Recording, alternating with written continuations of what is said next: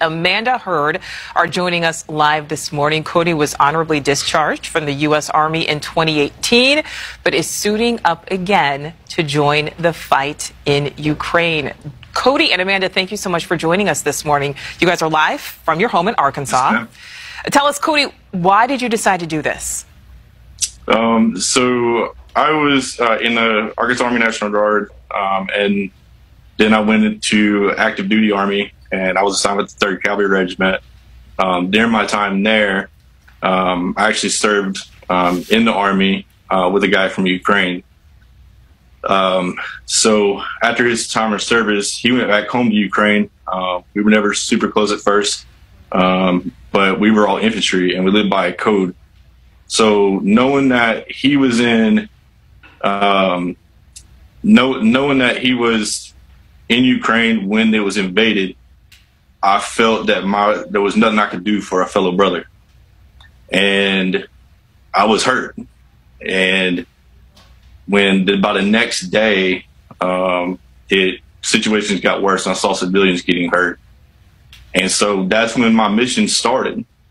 And you know, so I started reaching out to other veterans and on social media, and we made a group. We started verifying each other, and you know, so we all showed our credentials, and we all booked our flights and ready to go. And said, let's do it. That is absolutely amazing. We absolutely salute you for that.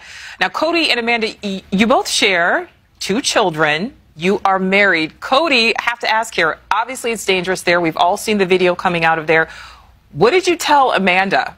And Amanda, what did you say to Cody when he told you? So she kind of already knew, like, this is my husband. This is what he does. And I told her that I was going, and she didn't really believe me at first until I started FaceTiming with other military veterans, and this actually started becoming more of a plan. And so, you know, after that, we got a little bit more serious in the talking, and she said, you know, I support you. You know, I was with you 6 out of the 8 years that you did in the military. Right. But Amanda, we see you're tearing up there, Amanda.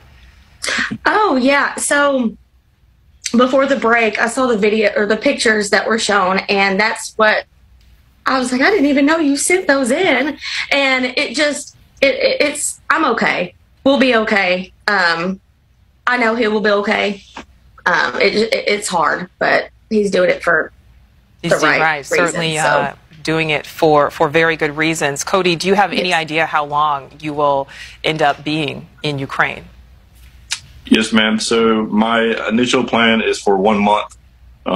If the opportunity arises where I can financially still provide for my family, I will stay longer if I need to. But right now, as what I can support to Ukrainian government is for 1 month. Well, something tells me, Cody and Amanda, there are going to be plenty of Americans willing to help support the family as you head to Ukraine. Cody and Amanda Hurd, thank you so much for joining us this morning. Cody, we wish you nothing but safety as you move forward. Thank you. Yes, ma'am. Thank you.